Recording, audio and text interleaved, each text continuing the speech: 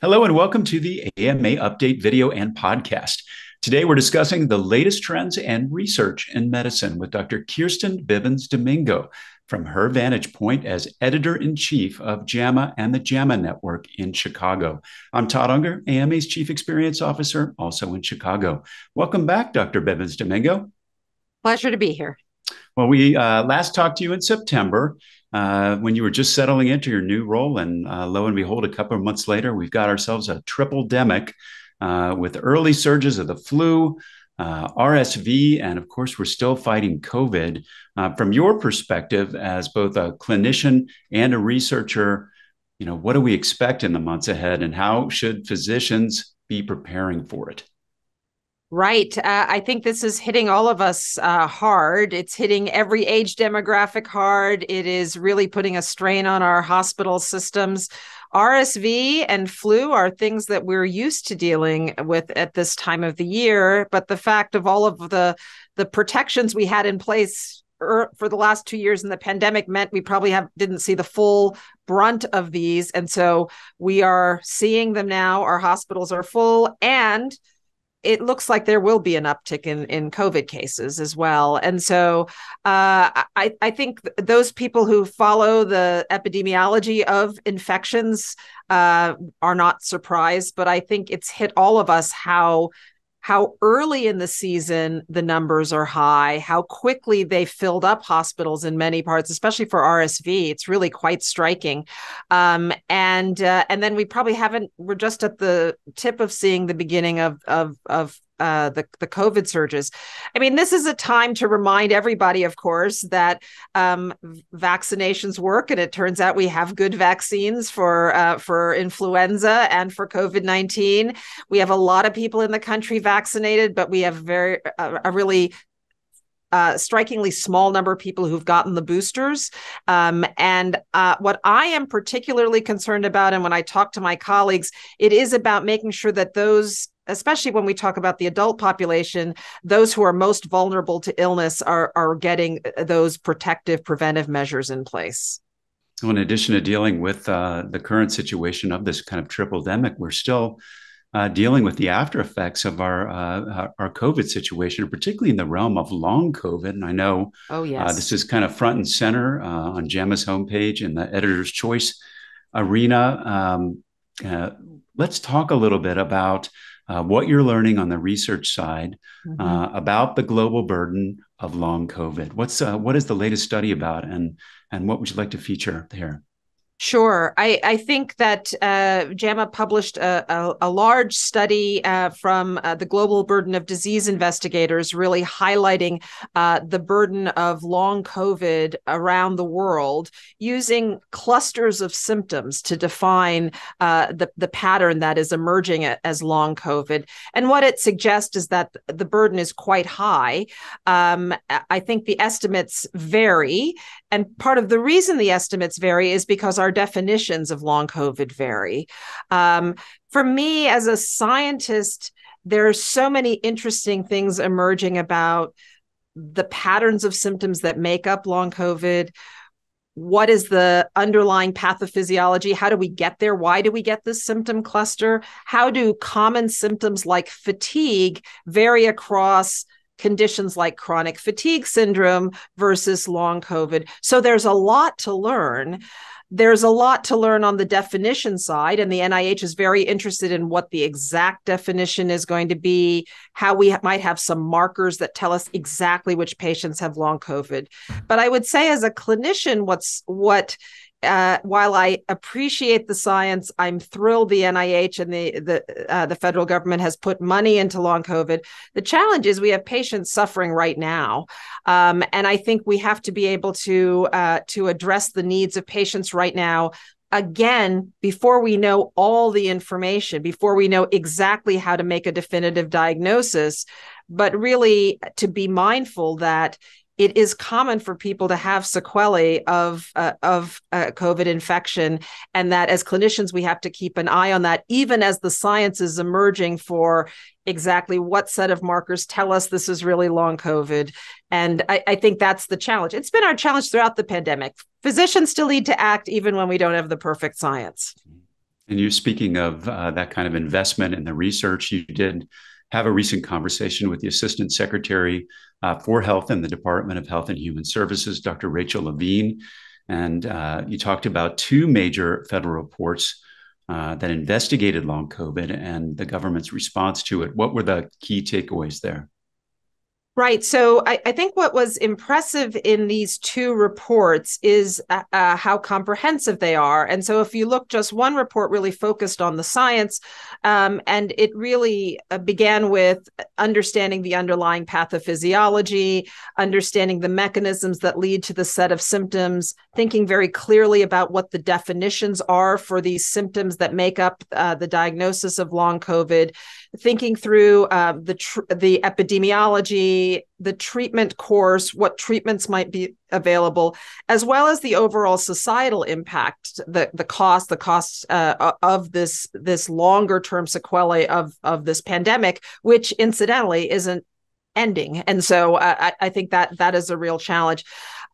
So that was it's a major initiative, clearly, of the federal government, but the way that they're going to achieve these scientific goals are really in partnerships with others who are also trying to fund the best science. We sort of have to build these studies fairly quickly, not just start from scratch. And so trying to take advantage of studies that are ongoing to do more longer term follow-up. What I loved about the second report and was really interesting is that the second report really said there are people with disabilities now. There are people who are suffering now. And what can we do on the defining what a disability is, making sure people have access through insurance coverage and other types of things. That, I think, it's admirable that these reports are side to side. I think seeing out how it plays out for actual patients is the devil's in the detail there. But I think it's nice to have the twin initiatives really laid out at the federal level in the way it was. And that is so important. As you said, people are suffering from this right now. And it must be frustrating to be in that situation where, the terminology, diagnoses, things like that are just not yet defined. Exactly. And if you are a patient, so what does that mean? If I have this burden of symptoms that I really cannot return to work, what does that mean? And what does that mean to an employer? What does it mean to a healthcare organization? And I do think we have to figure out how to move forward now while we're also still learning. But the devil's in the details, and it isn't without its challenges. There is a strong equity component to this as well, because we certainly know that at the height of the earliest phases of the pandemic, in particular, communities of color, communities with less resources had the highest burden of COVID. That's shifted over time. There's been a lot more exposure over time, but certainly those communities that have the least resources will be also affected by long COVID in an important way that attention to how we make sure everyone gets care has to be attended to. Absolutely. One of the things we talked about in our last conversation, you said something interesting, which is that you and everybody at JAMA are in the business of communication. And you recently interviewed Dr. Fauci about how to communicate with the public in what has got to be a really changed landscape, where we've just seen, a torrent of misinformation. What advice would you give to physicians about how they also can be in the business of communication? Yeah, it's a really good one. I mean, it was such an honor to talk with Dr. Fauci, who really has been a leader in the pandemic, and who, even as he steps down from his leadership roles, will continue to have a role in communicating. I think the thing that I was struck in that conversation was him really encouraging those of us, whether we're scientists, whether we're taking care of patients, whether we work in roles where communication is part of our roles, is to be persistent in what the science is telling us and to be clear on that. And he really, he talked a lot about how physicians who are speaking in environments where there is less receptivity about vaccines, where there might be disinformation or misinformation about therapeutics that, as JAMA published this month, have shown not to be effective, like ivermectin. That how can we persist even in the face of a lot of skepticism, doubt, and active hostility, frankly. And he was very clear. He says, we have to just keep going out there and talking about it. And I did love the simplicity of the way he said it, that we just have to keep pushing forward. The science tells us what we have to do to keep healthy. We have to keep talking about it with our patients, with our community, the people we talk to in a day-to-day basis. And I thought it was quite compelling. How do you see the role of journals like JAMA changing in the face of this situation where maybe just kind of being persistent, continuing to kind of give the facts doesn't work on some people? How do you factor that into your role as an editor-in-chief?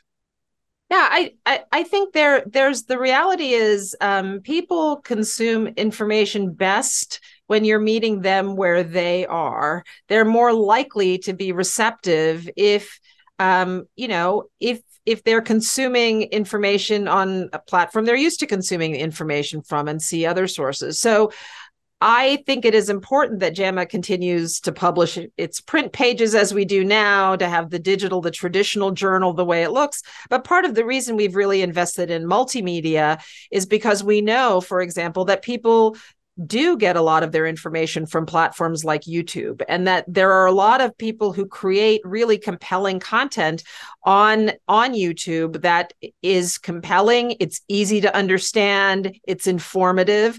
And certainly one very clear way to combat misinformation, certainly, and even disinformation, which has a more strategic component, is to make sure that the platforms that make information available also include information from us that is easy to understand, that conveys the point simply, that is accessible. And I think we are doing more of that, and you'll continue to see us doing more of that. Well, this last question, beyond what we've talked about already in the tripledemic topics, any other kind of key things that should be on physicians' radar right now? Well, we're headed into the winter, and I think we are stretching an already stretched, workforce. That is, people who are in healthcare. We're in year 3 of the pandemic. There's a lot of talk about burnout. There's a lot of talk about the challenges that we all have in day-to-day. I spent all of yesterday talking with my colleagues at UCSF about, the checklist in the electronic health record. And, we are talking about, we're all fatigued, no matter what job we do during the day. We're all tired of being in year 3 of the pandemic. But I think people who are on the front line of taking care of patients have been doing it for a long time. And I do think it is the time to continue to shine a light on that for organizations, to play a role in saying, no, this really is not sustainable. We have to have other interventions. And I do think whether it is the people who are studying how we make use of electronic health records in a more streamlined fashion, how we organize our systems of care, how we think about reimbursement and other things, all of those things are the essential building blocks, the data that we need, the science that we need to really improve, I think, how clinicians take care of patients. And we want to be in a position to continue to accelerate some of those conversations. Absolutely. Dr. Bibbins-Domingo, it is a pleasure to catch up with you. We'll check back in a couple months about what's latest in the research front. That wraps up today's episode. We'll be back soon with another episode. In the meantime, you can find all our videos and podcasts at ama-assn.org/podcasts. Thanks for joining us today. Please take care.